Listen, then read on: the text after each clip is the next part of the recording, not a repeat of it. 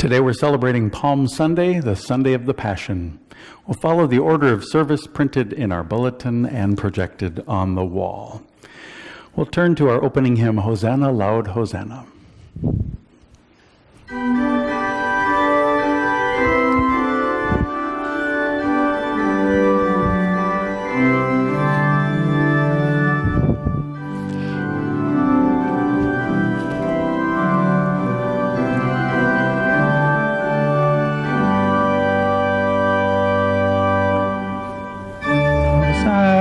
Loud Hosanna, the little children sang.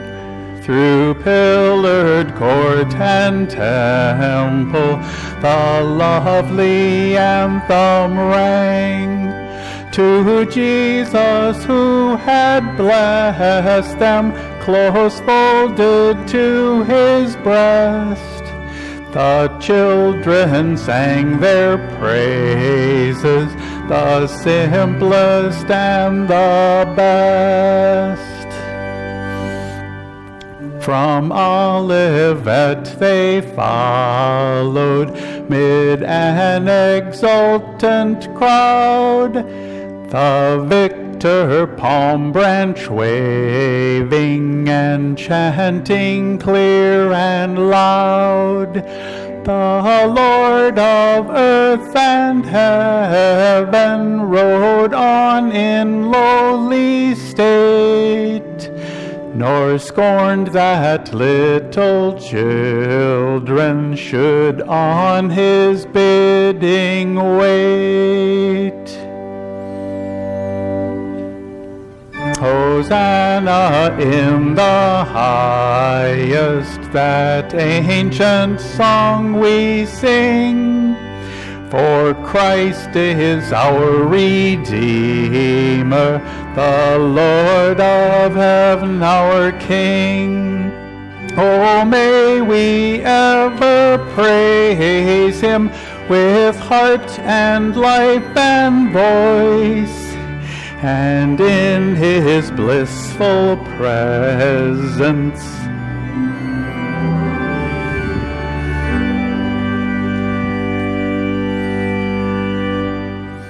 I invite you to stand.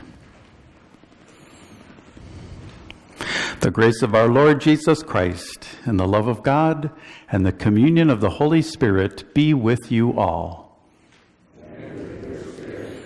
Let us pray. Most merciful God, as the people of Jerusalem with palms in their hands gathered to greet your dearly beloved Son when he came into his holy city,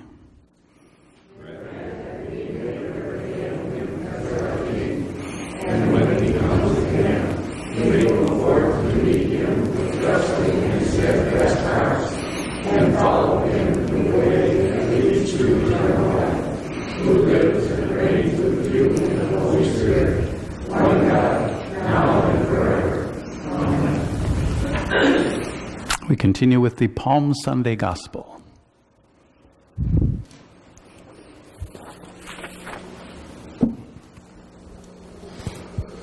The Holy Gospel according to St. John, the 12th chapter. Glory to you, O Lord. The next day, the large crowd that had come to the feast heard that Jesus was coming to Jerusalem. So they took branches of palm trees and went out to meet him, crying, Hosanna, blessed is he who comes in the name of the Lord, even the King of Israel. And Jesus found a young donkey and sat on it, just as it is written, Fear not, daughter of Zion, behold, your king is coming, sitting on a donkey colt. His disciples did not understand these things at first, but when Jesus was glorified, then they remembered that these things had been written about him and had been done to him. The crowd that had been with him when he called Lazarus out of the tomb and raised him from the dead continued to bear witness. The reason why the crowd went to meet him was that they heard he had done this sign. So the Pharisees said to one another, You see that you are gaining nothing. Look, the world has gone after him. This is the gospel of the Lord. Praise to you, O Christ.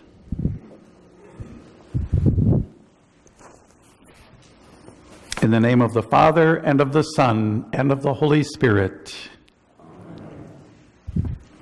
If we say we have no sin, we deceive ourselves, and the truth is not in us.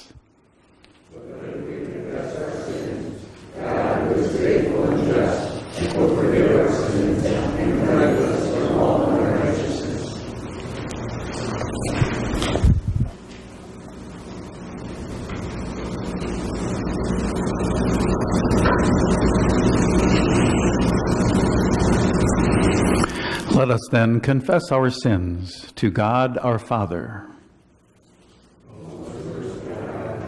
We confess that we are by nature sinful and unclean. We have sinned against you, O God, in word and deed, by what we have done, and by what we have not done enough. We have not loved you with our whole heart.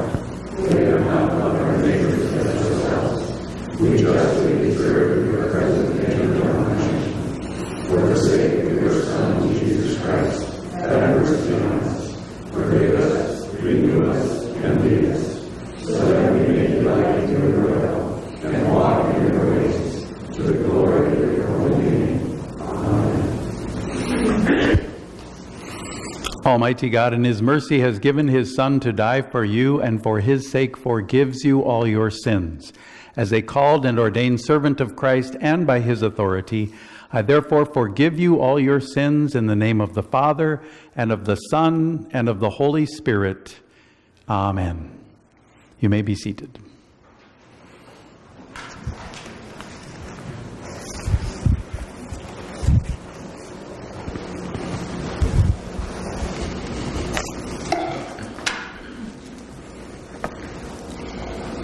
The Old Testament reading for the Sunday of the Passion is from Zechariah chapter 9. Rejoice greatly, O daughter of Zion. Shout aloud, O daughter of Jerusalem. Behold, your king is coming to you. Righteous and having salvation is he. Humble and mounted on a donkey, on a colt, the foal of a donkey. I will cut off the chariot from Ephraim, and the war horse from Jerusalem, and the battle bow shall be cut off, and he shall speak peace to the nations. His rule shall be from sea to sea, and from the river to the ends of the earth. As for you also, because of the blood of my covenant with you, I will set your prisoners free from the waterless pit. Return to your stronghold, O prisoners of hope. Today I declare that I will restore to you double. This is the gospel. This is the word of the Lord. The epistle is from Philippians chapter 2. Have this mind among yourselves, which is yours in Christ Jesus, who, though he was in form of God, did not count equality with God a thing to be grasped, but made himself nothing, taking the form of a servant, being born in the likeness of man, and being found in human form. He humbled himself by becoming obedient to the point of death, even death on a cross. Therefore God has highly exalted him, and bestowed on him the name that is above every name, so that the name of Jesus every knee should bow in heaven, and on earth, and under the earth, and every tongue confess that Jesus is the Lord, to the glory of God the Father. This is the word of the Lord. Thanks be to God.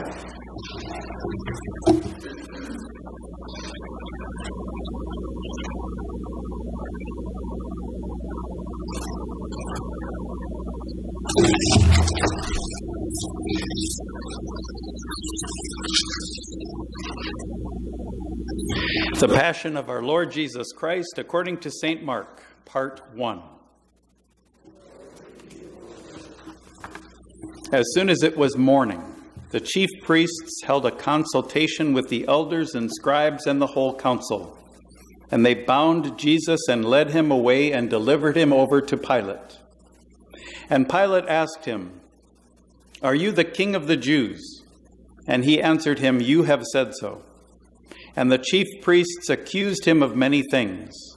And Pilate again asked him, "Have you no answer to make? See how many charges they bring against you."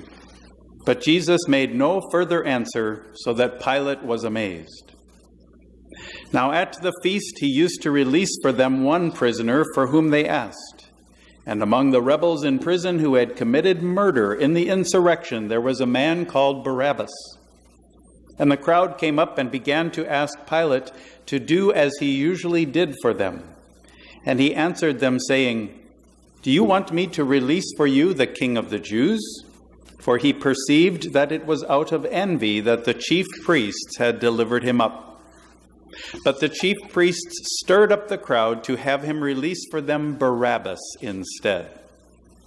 And Pilate said again to them, "Then what shall I do with the man you call the King of the Jews?"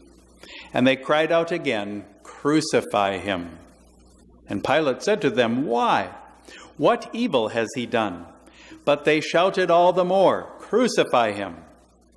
So Pilate, wishing to satisfy the crowd, released to them Barabbas, and having scourged Jesus, he delivered him to be crucified.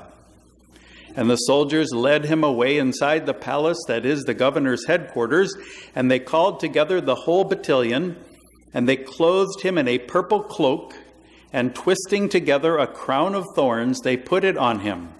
And they began to salute him, "Hail, King of the Jews!" And they were striking his head with a reed and spitting on him and kneeling down in homage to him. And when they had mocked him, they stripped him of the purple cloak and put his own clothes on him. And they led him out to crucify him. And they compelled a passerby, Simon of Cyrene, who was coming in from the country, the father of Alexander and Rufus, to carry his cross. And they brought him to the place called Golgotha, which means place of a skull. And they offered him wine mixed with myrrh, but he did not take it. And they crucified him and divided his garments among them, casting lots for them to decide what each should take. And it was the third hour when they crucified him. And the inscription of the charge against him read, "The King of the Jews." And with him they crucified two robbers, one on his right and one on his left. And those who passed by derided him, wagging their heads and saying, "Aha! You who would destroy the temple and rebuild it in 3 days, save yourself and come down from the cross." So also the chief priests with the scribes mocked him to one another, saying, "He saved others, he cannot save himself. Let the Christ, the King of Israel, come down now from the cross, that we may see and believe." Those who were crucified with him also reviled him. This is the gospel of the Lord. We stand and join in the Lenten verse.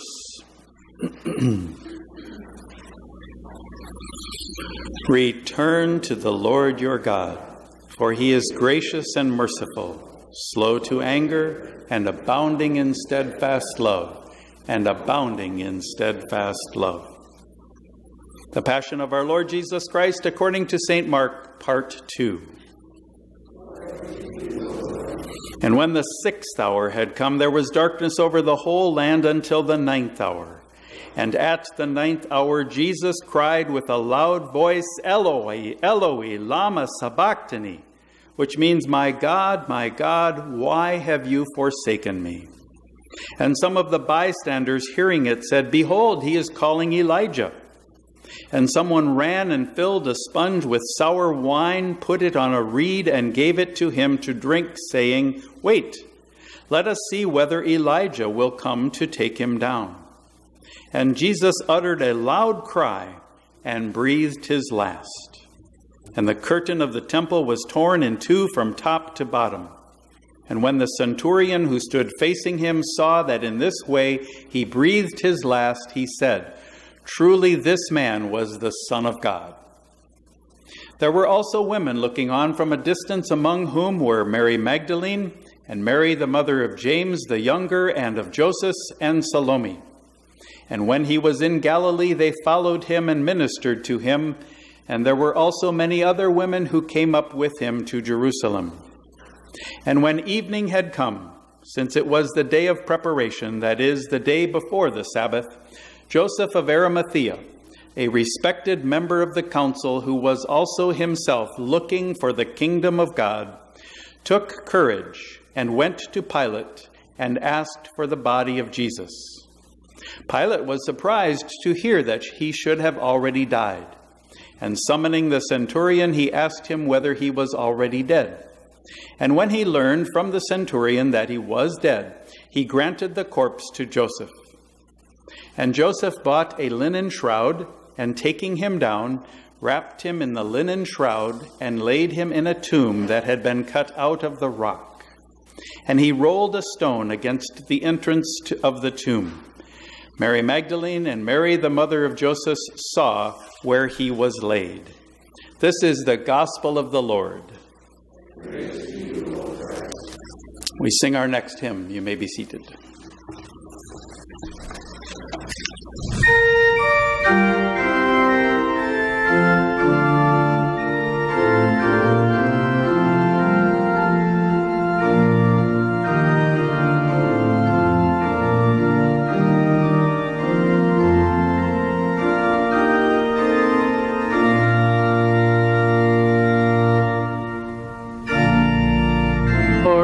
Lord, and honor to you, Redeemer King, to whom the lips of children made sweet hosannas ring. You are the King of Israel and David's royal Son. Now in the Lord's name coming, our King and Blessed One. All glory, Lord, and honor to you, Redeemer King, to whom the lips of children made sweet hosannas ring. The company of angels is praising you on high, and we with all creation in chorus make reply. All glory, Lord, and honor to you, Redeemer King, to whom the lips of children made sweet hosannas ring. The multitude of pilgrims with palms before you went. Our praise and prayer and anthems before you we present.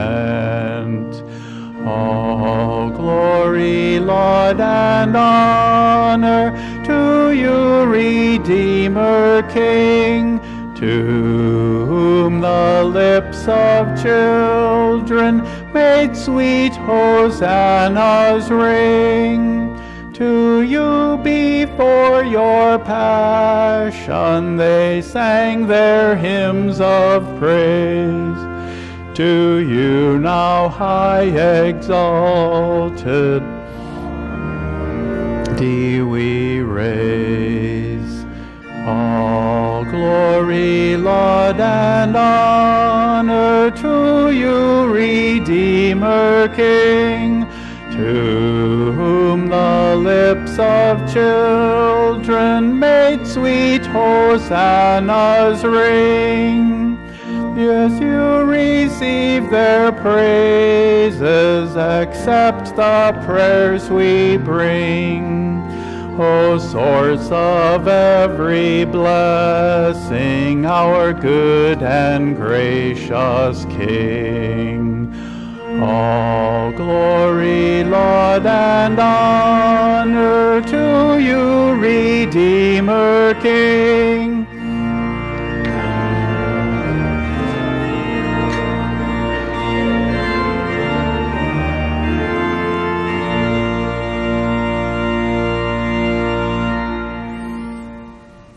Grace be unto you and peace from God our Father and the Lord Jesus Christ. Amen. Our text is John chapter 12, verse 16, taken from the Palm Sunday Gospel. His disciples did not understand these things at first. But when Jesus was glorified, then they remembered that these things had been written about him and had been done to him. This is the text. When I read this in preparation for today, I wondered how many times did that happen to the disciples? How many times did something happen, whether Jesus said something or did something, and they didn't understand it until later?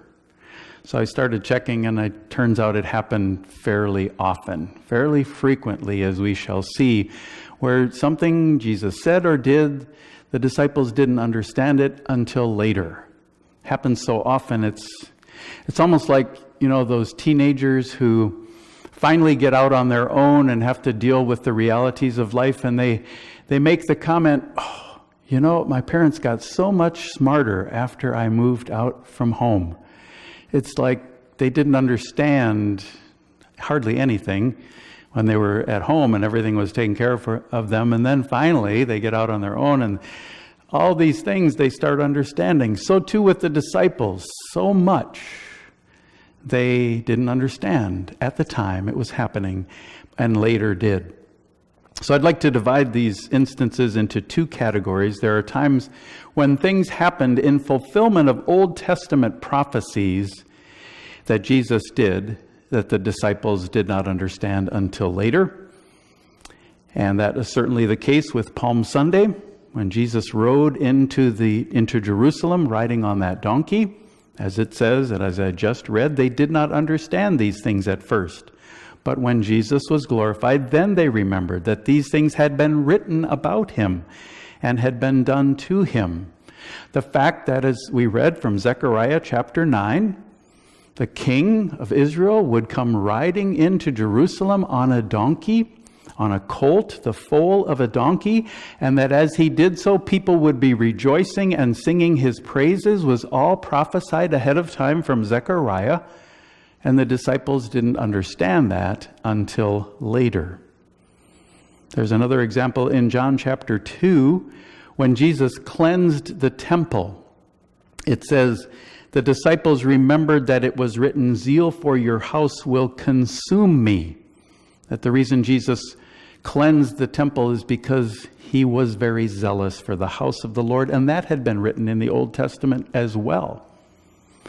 Now, his disciples, for the most part, were not religious scholars, and so it's understandable that they would not necessarily understand what was going on, something that had been foretold about Jesus way back in the Old Testament. So they weren't scholars, so it's in a way understandable that they wouldn't understand it till later, something that had been prophesied about him. But of course, the ones who should have known better, the biblical scholars, the ones who knew the Old Testament front and back, they didn't believe in Jesus anyway. They completely rejected him, the ones who should have known better, and they refused to say, oh yeah, that prophecy fits in with what Jesus just did. They refused to do so because they didn't accept Jesus.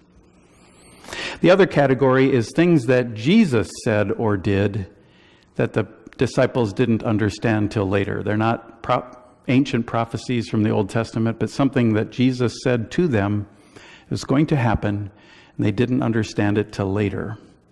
In Mark chapter 11, we read about something that happened on Monday of Holy Week. That would be tomorrow. Jesus was walking along and he saw a fig tree, and he went to that fig tree because he wanted some figs, but there were no figs on the tree. So Jesus curses the fig tree, which of course raises the question, why take it out on a tree? But he curses the fig tree. The next day they're walking past and they see the same fig tree, and the disciples say, oh look, this fig tree you cursed is completely withered. And then it says, then they understood what Jesus had done when they saw that fig tree completely withered. They didn't understand it at first, but not till later. And then too with Peter and his denials. Jesus told Peter, you're going to deny me 3 times before the rooster crows. And Peter's like, no, even if I have to die with you, I will not deny you. And then it happened. He denied him 3 times, and the rooster crowed. And as it says, Peter remembered the saying of Jesus, before the rooster crows, you will deny 3 times that you know me. And then he understood. Jesus was right. And getting back to the time he cleansed the temple from John chapter 2, he made the comment about destroy this temple and in 3 days I will build it up again, a reference to his death and resurrection. And as it says there again, when he was raised from the dead, his disciples remembered that he had said this, and they believed the scriptures and the word Jesus had spoken. Speaking of his death and resurrection, his whole death and resurrection he foretold and told them about time and time again, and they didn't understand it. They didn't get it. So why did God do it that way? Why did God treat his disciples that way? Have so much happen with Jesus that they did not understand until later. Why did God choose to do it that way? With the fig tree, why didn't the disciples immediately say, oh, okay, I bet if we come back here tomorrow, that fig tree is going to be completely withered. Instead, it's like, oh, the fig tree withered. Now we get it. And so too with Peter, when Jesus predicted his denials, why didn't Peter say, well, I don't understand how it's going to happen, but okay, Jesus, if you say I'm going to deny you 3 times, I get it. I'll understand. I will do that. They just didn't. Why did God do it that way? In some cases, even his enemies had more understanding than his disciples. The thief on the cross, who had never met him before, knew nothing about Jesus until they were hanging together on crosses. He got it. And he said to Jesus, remember me when you come into your kingdom. To which Jesus replied, truly I say to you, today you will be with me in paradise. And then after Jesus is dead and buried, the Pharisees and the chief priest remembered something Jesus had said. They remembered that Jesus said he was going to rise after 3 days. So they encouraged and they insisted that Pilate post a guard of soldiers in front of the tomb to make sure there was no fake resurrection. These kind of things help to establish the authenticity of Holy Scripture. If the disciples were just making up these stories, they would not have put in any unflattering details. They would have portrayed themselves as the heroes. They would have said, we got it all along. There was never a time when we were confused about anything Jesus said or did, if they were just making it up. But no, they weren't making it up. These things really happened, and they really didn't understand and were willing to admit it. We didn't get it. And here's how it happened. And so we know Scripture can be trusted. What Scripture says will happen, whether it is some kind of ancient prophecy about Jesus that he fulfills completely, or something he said that took just hours to fulfill. We can trust what the Bible says. And yes, when he says to us, as he said to that thief on the cross, you will be with me in paradise, we can trust that that will happen. Even if we are as sinful as that thief on the cross or anything in between, we can trust that God says, you will be with me in paradise, your sins will be forgiven for the sake of my son's death on the cross. We can trust that. It's the Word of God that says so. We can trust what Jesus says in John chapter 16. When a woman is giving birth, she has sorrow because her hour has come. But when she has delivered the baby, she no longer remembers the anguish for the joy that a human being has been born into the world.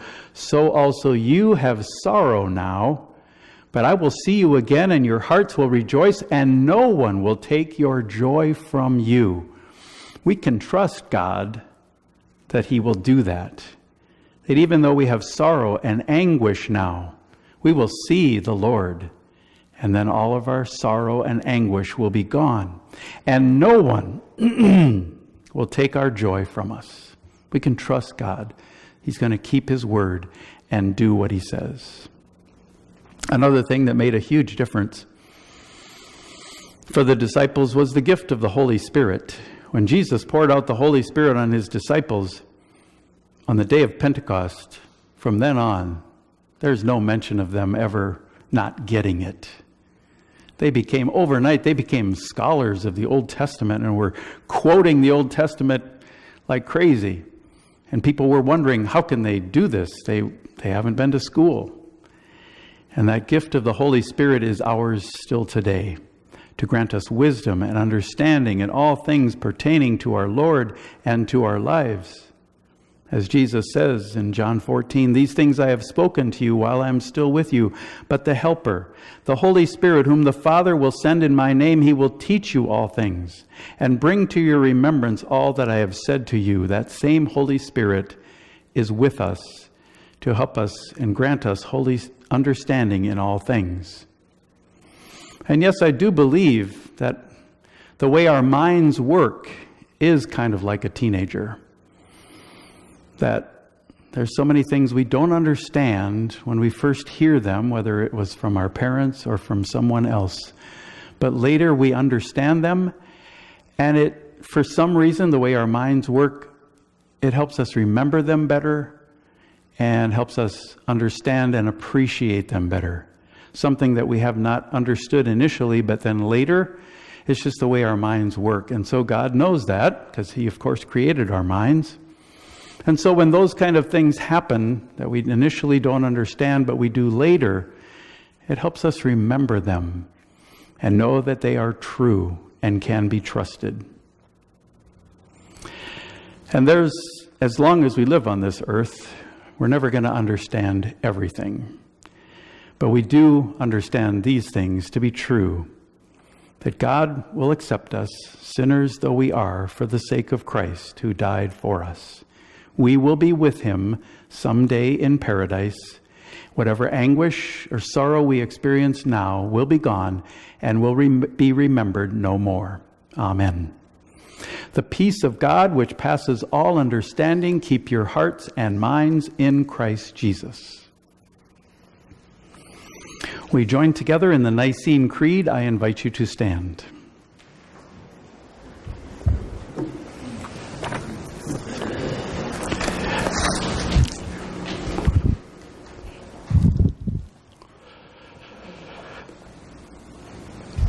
I believe in one God, the Father Almighty, maker of heaven and earth, and of all things visible and invisible, and in one Lord Jesus Christ, the only begotten Son of God, begotten of his Father before all worlds, God of God, light of light, very God of very God, begotten, not made, being of one substance with the Father, by whom all things were made, who for us men and for our salvation came down from heaven and was incarnate by the Holy Spirit of the Virgin Mary and was made man, and was crucified also for us under Pontius Pilate. He suffered and was buried, and the third day he rose again according to the Scriptures, and ascended into heaven, and sits at the right hand of the Father. And he will come again with glory to judge both the living and the dead, whose kingdom will have no end. And I believe in the Holy Spirit, the Lord and giver of life, who proceeds from the Father and the Son, who with the Father and the Son together is worshipped and glorified, who spoke by the prophets. And I believe in one holy Christian and apostolic church. I acknowledge one baptism for the remission of sins, and I look for the resurrection of the dead and the life of the world to come. Amen. In our special prayers today, we'll give thanks to God on behalf of Buck and Jan Worrell, who celebrated their 50th wedding anniversary yesterday. Let us pray. O Lord, our Heavenly Father, you sent your Son Jesus to be the payment for the sins of the world. As our Lord Jesus entered Jerusalem to the shouts of Hosanna, so hear our prayers as we come before you, Lord, in your mercy. O Holy Spirit, as the Lord Jesus humbled himself by making himself a servant to all, Help us to have the mind of Christ, that we may serve our neighbors humbly in his name.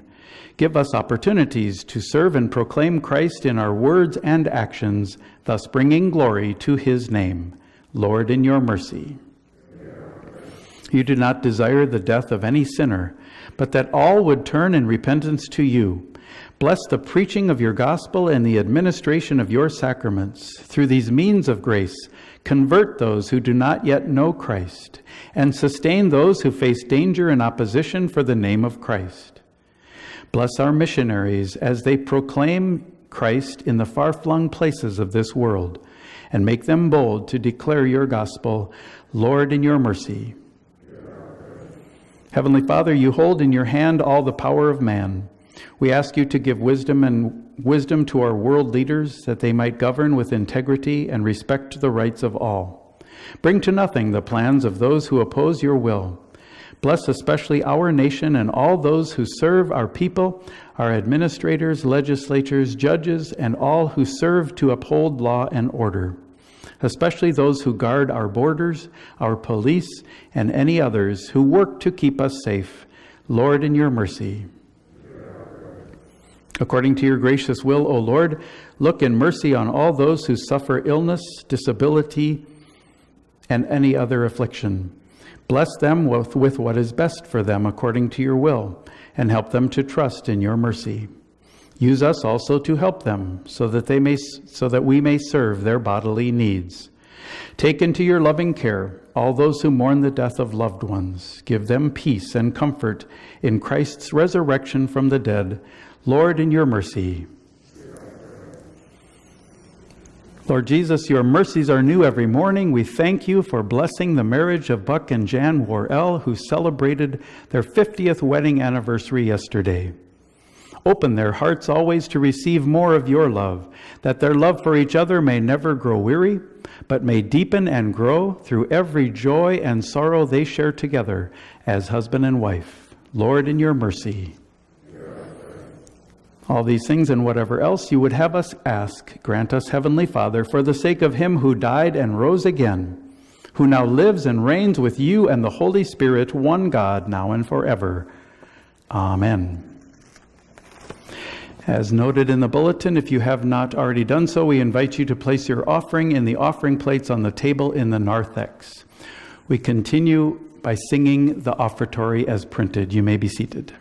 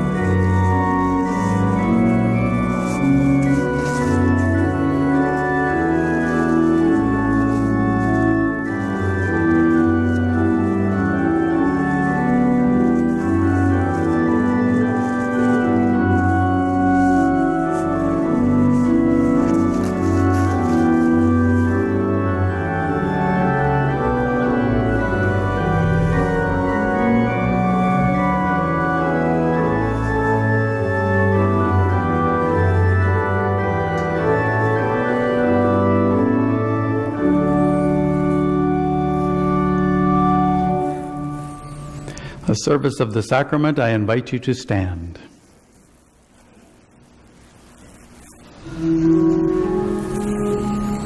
The Lord be with you.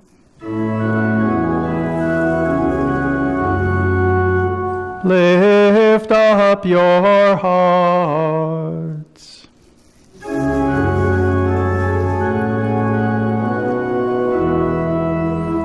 Let us give thanks to the Lord our God.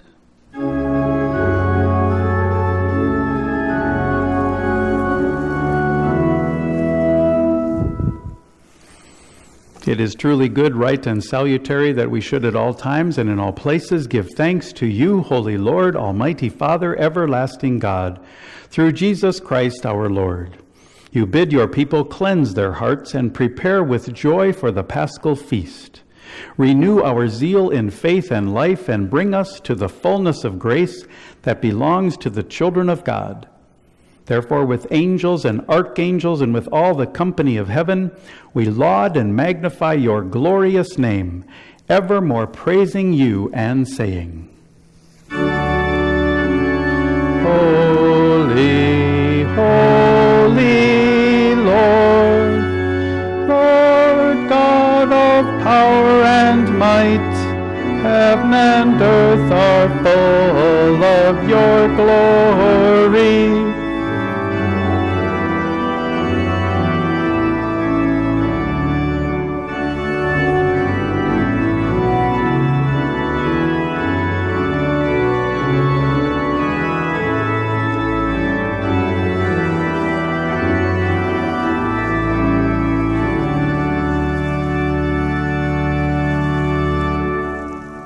Blessed are you, Lord of heaven and earth, for you have had mercy on those whom you created and sent your only begotten Son into our flesh to bear our sin and be our Savior. With repentant joy we receive the salvation accomplished for us by the all-availing sacrifice of his body and his blood on the cross. Gathered in the name and the remembrance of Jesus, we beg you, O Lord, to forgive, renew, and strengthen us with your word and spirit. Grant us faithfully to eat his body and drink his blood, as he bids us do in his own testament. Gather us together, we pray, from the ends of the earth, to celebrate with all the faithful the marriage feast of the Lamb in his kingdom, which has no end. Graciously receive our prayers, deliver and preserve us. To you alone, O Father, be all glory, honor, and worship, with the Son and the Holy Spirit, one God, now and forever. Amen. Our Father, who art in heaven, hallowed be thy name. Thy kingdom come, thy will be done on earth as it is in heaven. Give us this day our daily bread, and forgive us our trespasses, as we forgive those who trespass against us. And lead us not into temptation, but deliver us from evil. For thine is the kingdom and the power and the glory forever and ever. Amen. Our Lord Jesus Christ, on the night when he was betrayed, took bread, and when he had given thanks, he broke it and gave it to the disciples and said, Take, eat, this is my body, which is given for you. This do in remembrance of me. In the same way also he took the cup after supper, and when he had given thanks, he gave it to them, saying, Drink of it, all of you. This cup is the New Testament in my blood, which is shed for you for the forgiveness of sins. This do as often as you drink it, in remembrance of me. The peace of the Lord be with you always. Amen.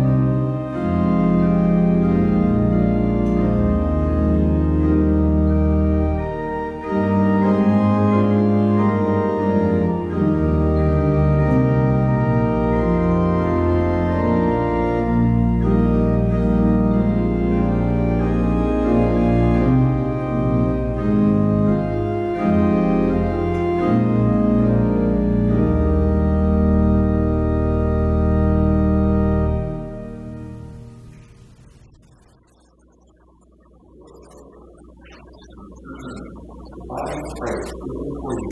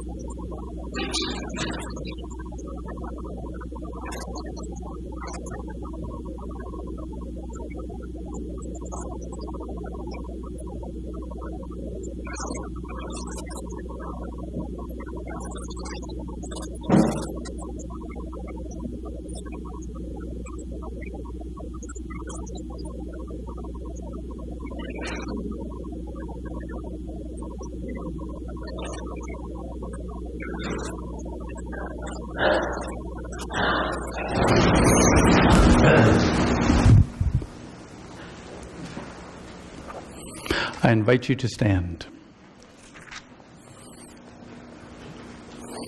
The body and blood of our Lord Jesus Christ strengthen and preserve you in body and soul to life everlasting. Depart in peace. Amen. Let us pray. O God, the Father, the fountain and source of all goodness, who in loving kindness sent your only begotten Son into the flesh, we thank you that for his sake you have given us pardon and peace in this sacrament. And we ask you not to forsake your children, but always to rule our hearts and minds by your Holy Spirit, that we may be enabled constantly to serve you. Through Jesus Christ, your Son, our Lord, who lives and reigns with you and the Holy Spirit, one God, now and forever. Amen. The Lord bless you and keep you. The Lord make his face shine on you and be gracious to you. The Lord look upon you with favor and give you peace. Amen.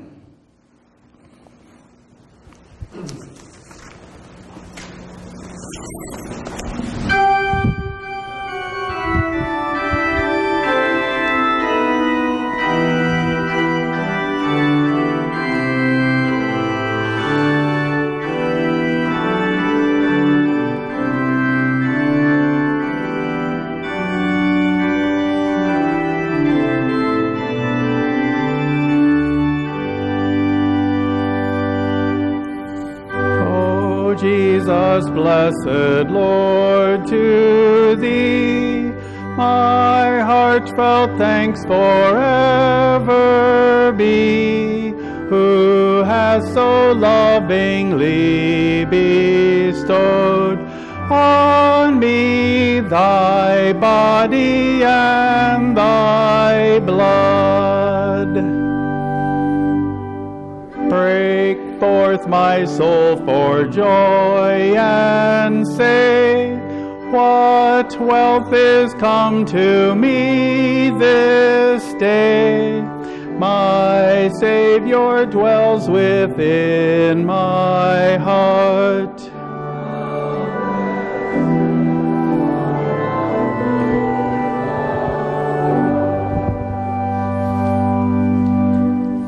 Please be seated.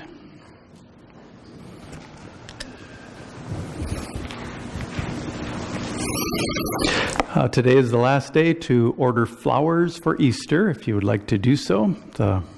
Everything you need is on the table there in the narthex. Today is the first day of Holy Week, so we have our Maundy Thursday service on Thursday at 5:30, Good Friday worship at 5:30 as well. We are not having the sunrise service on Sunday, Easter Sunday, just the 9 a.m. service on Easter Sunday, next Sunday. But then we're going to have coffee afterwards, maybe a little time of fellowship to reconnect after the winter. And as I said in the sermon, don't know why God does things the way he does at times, but he knows us best. He knows the best way we learn and remember things. So if there's something we don't understand, there's a reason why we don't understand it. And in his time, according to his will, he will give us that understanding. Fortunately, we don't have to have any doubt about our salvation. We know exactly how that happens through the death and resurrection of our Savior. That is without a doubt. And so, since that's the most important thing, we can trust the Lord for everything else as well.